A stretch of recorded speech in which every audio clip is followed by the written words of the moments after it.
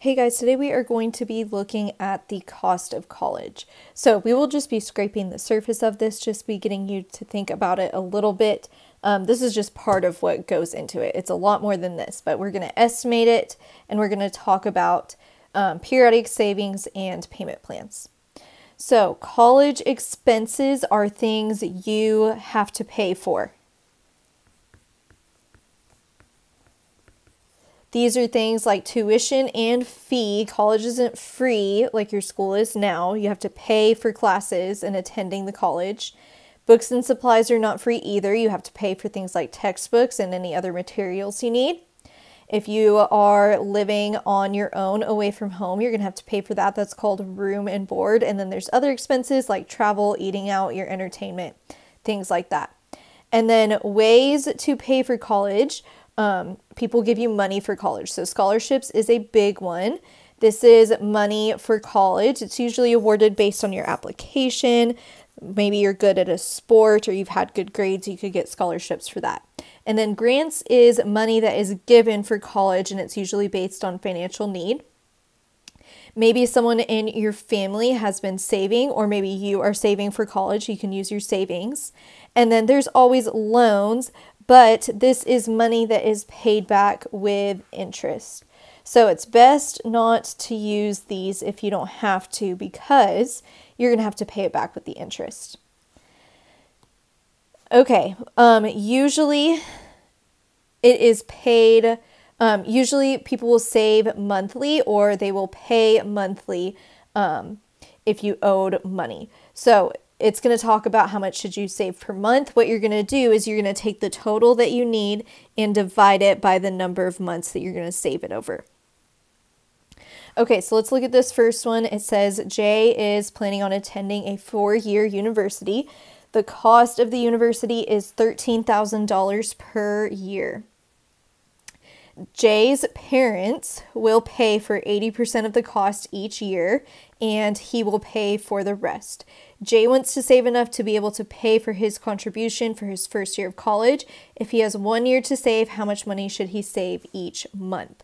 So that's supposed to say his parents will pay 80%, and then he has to pay for the rest. So 1 year equals $13,000. His parents will pay for 80%. So I'm going to multiply that by 0.8 for 80%.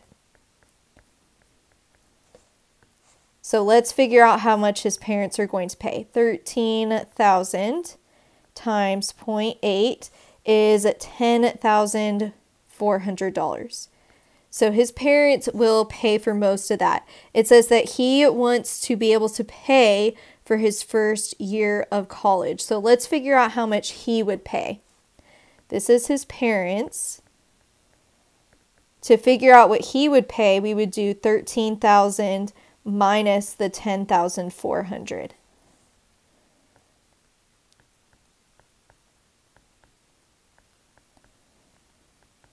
And he will have to pay 2,600.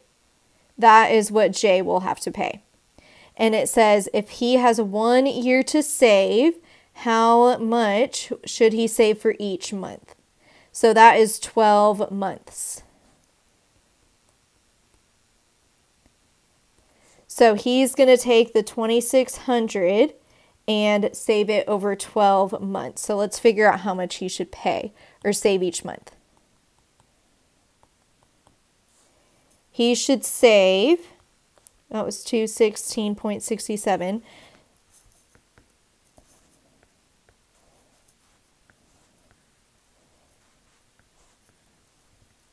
So Jay should save $216.67 each month.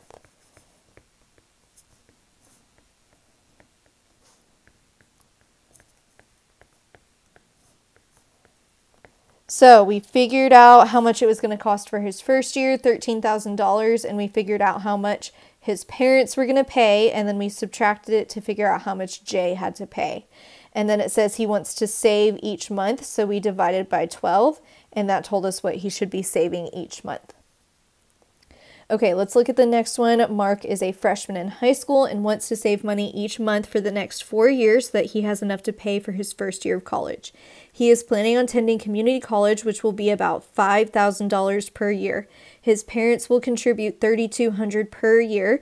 How much should Mark save each month to be able to pay for his first year of college in full? So we are just looking at his first year of college, but it says that he will save over 4 months. It says he's going to save over the next 4 years. So let's figure out how much he will have to pay for 1 year. So 1 year is $5,000. His parents are going to pay $3,200. So we'll subtract that out. So he's going to have to pay $1,800. That is what Mark will have to pay. And then remember, he's wanting to save each month for the next 4 years. So that is 48 months.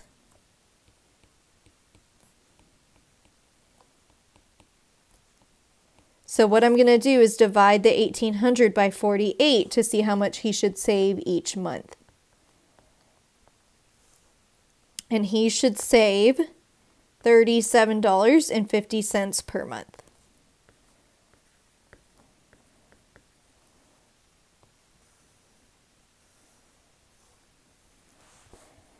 Okay, let's look at the next one. The total cost of attending a private university is $34,000 per year. Amanda's aunt will cover half her expenses per year. Amanda received a $10,000 academic scholarship, and that is per year as well. If Amanda has 2 years to save, how much should she save each month so that she is able to pay for her first year of college in full? So 1 year is going to cost $34,000. And then it says her aunt will cover half her expenses. So if we divide it by 2, that will tell us how much she has left because her aunt's going to cover half of it. So 34,000 divided by 2 is 1,700. Okay, so that's how much she has left, but then she also has the scholarship, so we can subtract out the 10,000, and that is left with 7,000. So this was the scholarship. And now we know what Amanda has to pay. Amanda will have to pay $7,000 for a year. Now she wants to save for her first year over 2 years. So 2 years, and we're saving per month, equals 24 months. So what I will do is take the 7,000 and divide by 24. And 7,000 divided by 24 is $291.67 per month.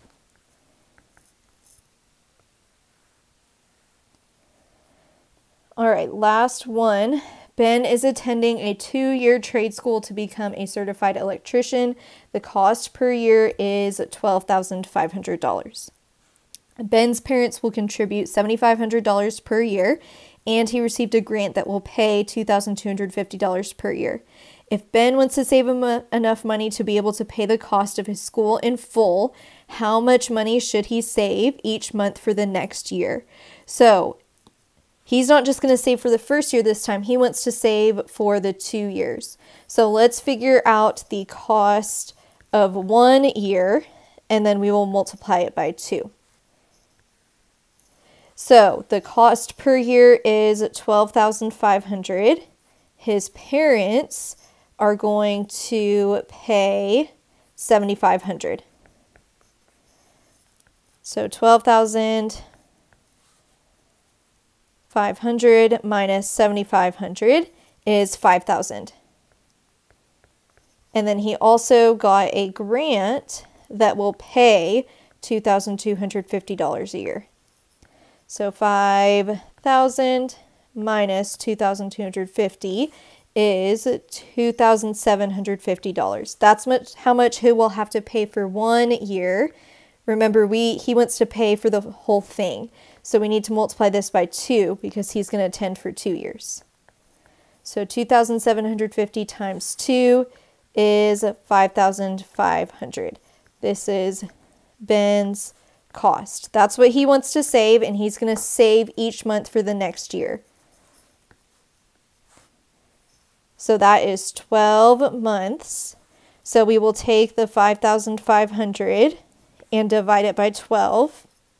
And 5,500 divided by 12 is about $458.33 per month.